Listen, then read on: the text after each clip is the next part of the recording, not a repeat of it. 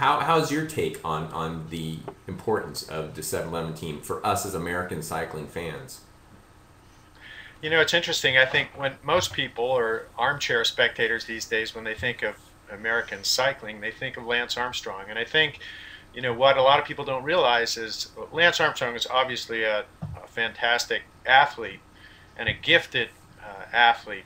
But there were people who laid the foundation for what he was to accomplish. And I think Lance certainly would have accomplished what he did, no matter what, because of his physiological makeup.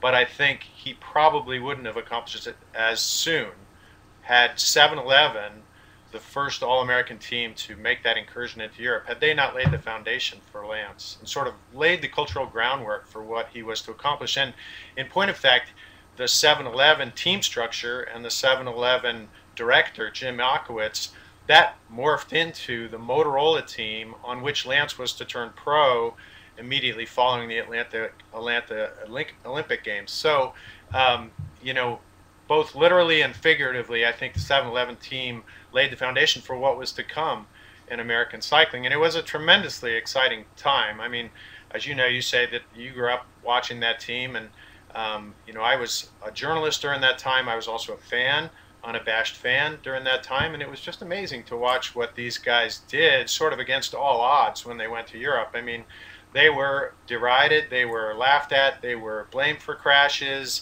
and yet they persevered amidst some spectacular failures. They had some spectacular successes.